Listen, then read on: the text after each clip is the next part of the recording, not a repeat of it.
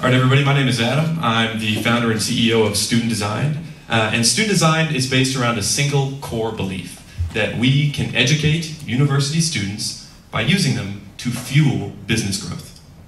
Plain and simple. So education is changing. More than ever before, university students are able to execute complex and valuable tasks as part of their ongoing curriculum. This is illustrated by a growing number of companies that approach universities and offer real money to work with their students. There is a problem with this, however. The university is quickly becoming overrun and bombarded with requests. They have no documented and standardized format to receive those requests.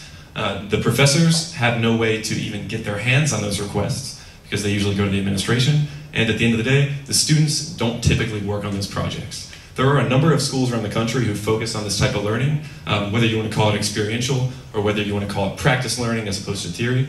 They include Harvard, Stanford, Yale, a number of Ivy League business schools. They're all focusing on this idea of education becoming practice as opposed to the traditional theory.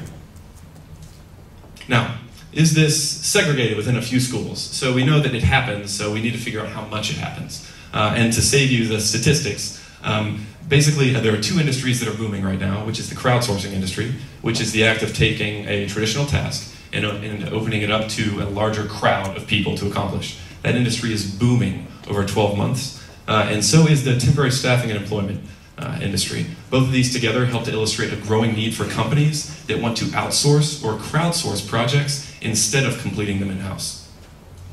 Okay, so we know this is happening nationwide. We know that universities are interested in working on it. What is the demand? How can we compare a student capability to a business need? So what I've done is I've looked at the entirety of university students around the country, and there are about 20 million, and there are about 28 million small businesses. I've looked at each individual major, and I've assigned a value to what they can do in school. What can they do that companies are willing to pay for?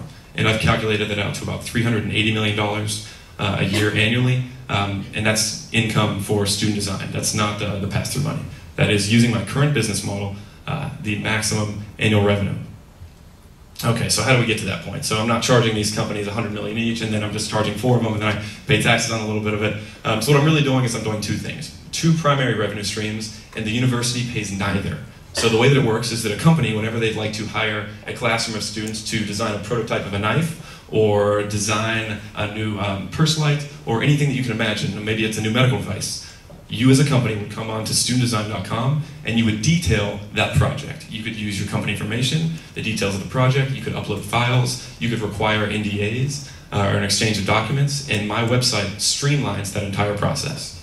Once you find a classroom of students to work on it with you, there is a monetary exchange that occurs, so you pay the university to use their students, and Student Design receives a commission off of that exchange. Now, why isn't anybody doing this before? There's a huge market, there's a lot of people that can do it, there's producers, there's consumers, why is no one doing this? And the answer is that that's not true. There are a number of crowdsourcing service providers around the world that are doing something somewhat similar to this, but I think the New York Times sums it up pretty well when they describe crowdsourcing as having an Achilles heel of quality control. And so instead of, So instead of each of these smaller industry niches focusing on an individual market like design or engineering or technical, Student Design focuses on the producers of work, be it the university students and the university itself. So we have a consistent target, we have a consistent,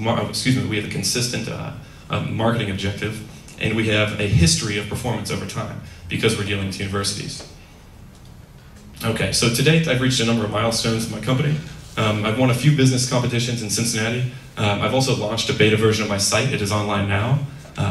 I've pleased actual customers. I've also formed relationships and partnerships with top-tier regional universities, and I was one of the 8 companies selected for the Northern Kentucky UpTech Accelerator Program, which includes $100,000 over 2 rounds of financing.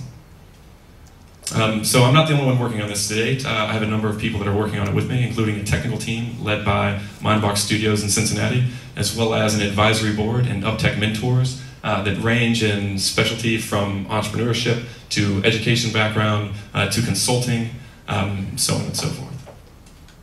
As I said, my site is live now. You can visit it today. You can document your project as a company, and I will pair you with university students to work on it. If you have any questions, feel free to find me after today. Thank you.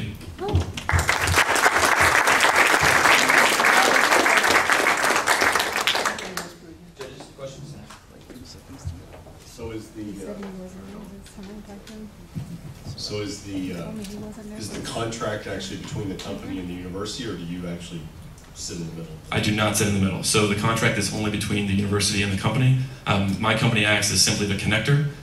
So similar to kind of an eBay or an Amazon, I provide you the platform to connect and the exchange to occur, but I'm not involved in the exchange itself. And the commission is paid by the company to you? That's correct. On top of what they contract? It comes out of the school's portion. So they build it in? They build it in, exactly. So if there's $100 that you're paying the university, they will end up getting, what is it, somebody did the math, $82 out of that, and I'll end up getting 18.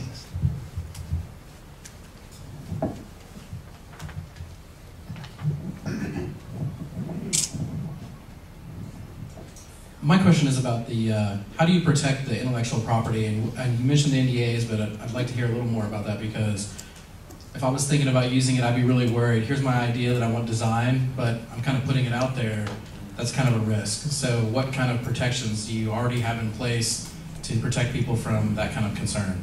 Okay, so basically we're approaching this in the same way that schools are now. So there are universities that are being contracted by actual companies.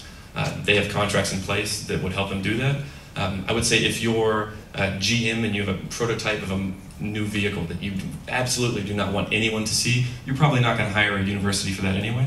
But if you're a small business and you'd like to research ideas or to brainstorm a design concept or something, or do a marketing research study, you would use the same mechanism that's already in place through the school, and you would have the students sign NDAs.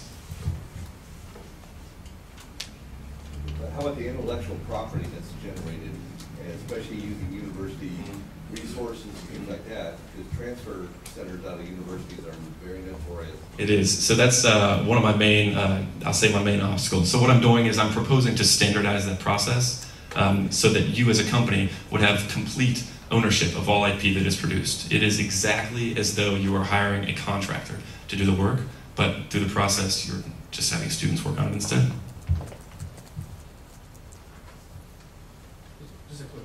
So is that one of the things you negotiate with those universities in advance? It is. So we basically put that in a standardized format, and then once they're entered into the system, they have a few options where they can upload their own documents. All right, great. Thanks, Adam. Thank you.